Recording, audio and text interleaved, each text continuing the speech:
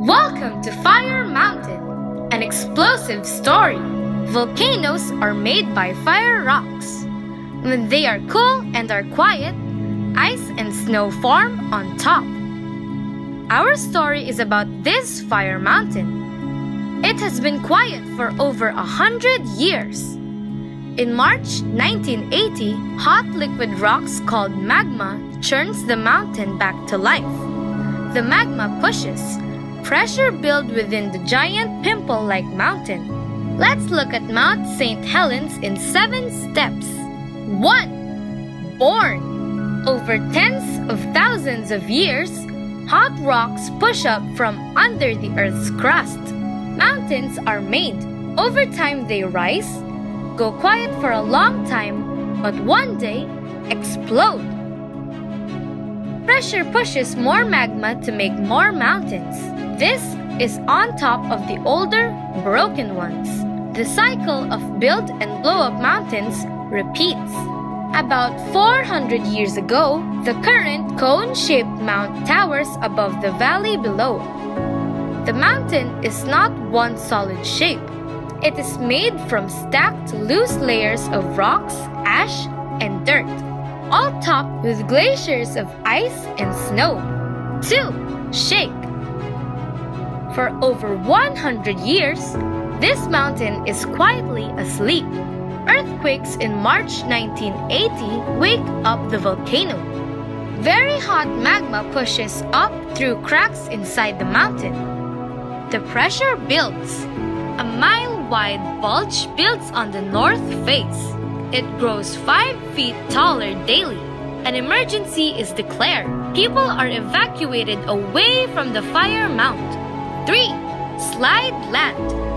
On May 18, 1980, there is a large earthquake under the mountain.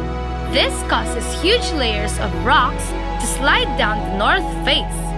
The landslide avalanche travels at over 150 miles per hour. The valley below is covered with rock and mud up to 200 feet thick. Spirit Lake is pushed up opposite hills. It flows back down on top of the landslide. Lake life is killed. A layer of pumice rocks and dead trees float on the lake. The missing mount pieces are like taking the lid off a bottle of a shaken soda pop. 4. Blast away.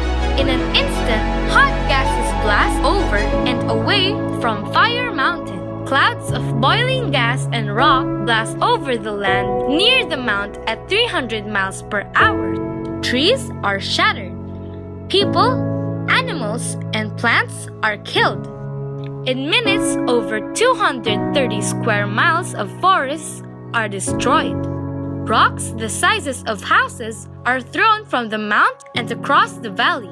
The ground surface is barren but littered with fallen trees and pumice rocks. Next, heat from inside the mount affects the snow on top. 5. Flow mud rivers. Lots of heat is released from inside the volcano. This causes the snow and ice on top to melt. This mud, rock, and debris torrent quickly flows down the mount. The runaway wall of mud crashes over top the river valley below. The strong muddy waves with floating down trees and debris smash apart houses and break up bridges. Back at the mount, pressure and gases increase. 6. Blow up ash. Suddenly, the volcano center explodes. Clouds of ash and steam are blown 12 miles high into the sky. Wind blows the ash clouds east. In nearby cities, it is daylight noon, but the ash turns the sky midnight dark. Ash rains down on the cities in 4 states. Homes and streets are covered in cement like ash.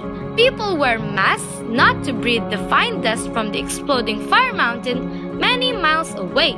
Within a month, some of the fine ash dust circles the earth. Look at what is left at the mount. Can you imagine how much force it takes to blow a cubic mile off of Mount St. Helens? Hundreds of people near the cratered mount are rescued. Sadly, people and millions of animals died in mountain explosion events. Forests and animals are gone. The Earth landscape around the mount looks more like the moon. In the past, bigger volcanoes have erupted too, like these. Other volcano mountains are quiet now, but one day may erupt again. 7. Reborn. In the 1980s, Fire Mount blew its top again. Since then, there have been more but smaller eruptions too. Today, Mount St. Helens goes on growing. In the crater, the mount pushes up skyward again. This solid chunk is the size of a skyscraper. The build and burst life cycle of a volcano mountain continues. To close, Earth's surface is a thin skin crust. Melted rocks pushes through the crust to make volcano mountains. Mount St. Helens is one example. Earthquakes wake it up. More shakes cause the north face to slide off. A sideways blast kills most life near the fire mount. Massive mud flows. And airborne ash blows too. When these events are over, much of the mountain is missing. The amount of nature's power is awesomely amazing. Volcanoes show us how we live on thin earth layers that change in big ways over time. See the catalog for more Alfred books. Printed copies are also available on Amazon. Over 3 million free Alfred ebooks have been downloaded